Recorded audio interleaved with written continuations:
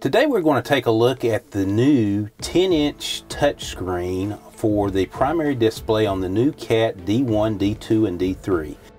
Let's take a look at some features on the new CAT D1, D2, and D3 in the settings area right here. Let's go in and see what's available to us to choose from.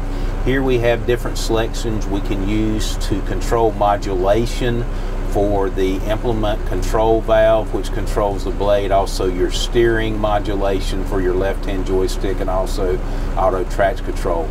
These things do not make the blade, for example, move any faster. It just determines how fast the machine will react to the operator's movement of the joystick. So normally it's going to come from the factory in the normal position.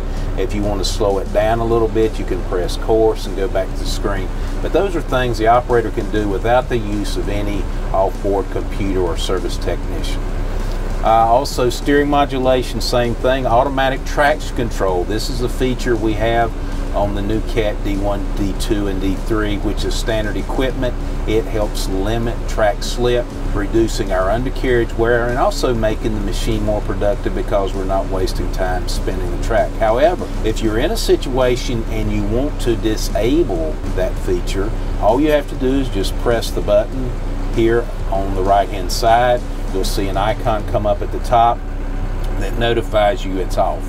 Key point to remember: when you cut the machine off, it will return back to the default on position when you go back to start the machine.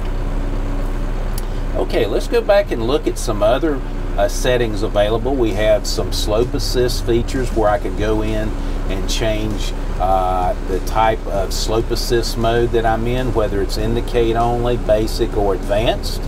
Okay.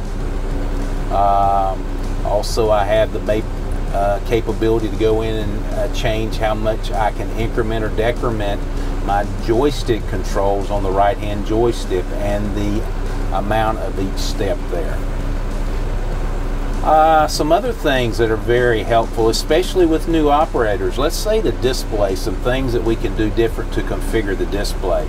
We can actually go in and change the type of language we want to use. In this case we have English, but you can go in and put in German, Spanish, whatever language that you are going to be using for the operator. It makes it a lot easier for that operator to use. You can change the brightness of the display up and down.